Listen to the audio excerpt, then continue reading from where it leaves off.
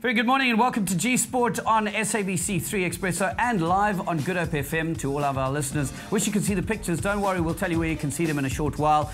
With me, Carl Wasty, and we're ready. We're ready for this because it's a big sporting weekend, and Bafana are the leading sports. I know there's a lot of other stuff going on, but Bafana have to be the lead.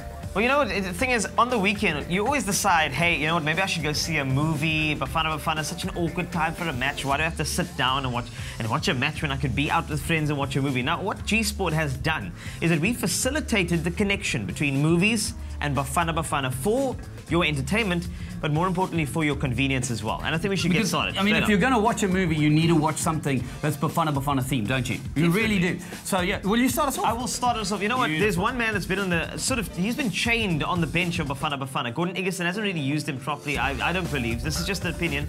But I think that, you know what, Tulani Serero needs to come out and start in one of these games. And I think Serero Unchained is a brand new Quentin Tarantino movie.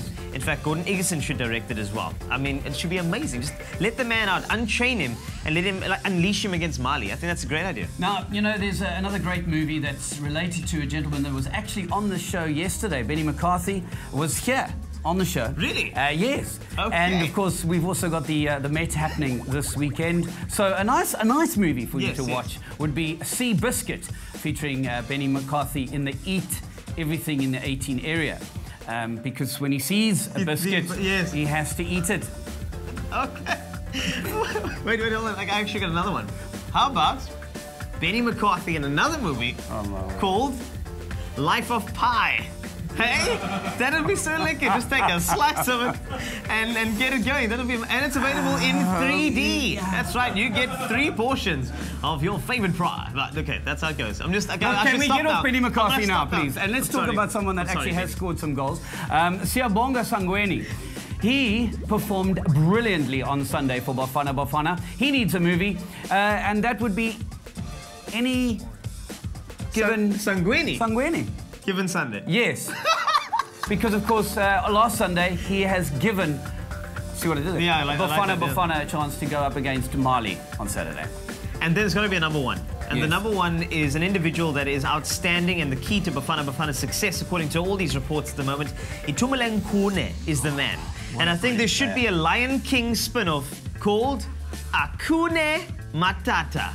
What a wonderful phrase. Hakuna Matata. Ain't no passing craze.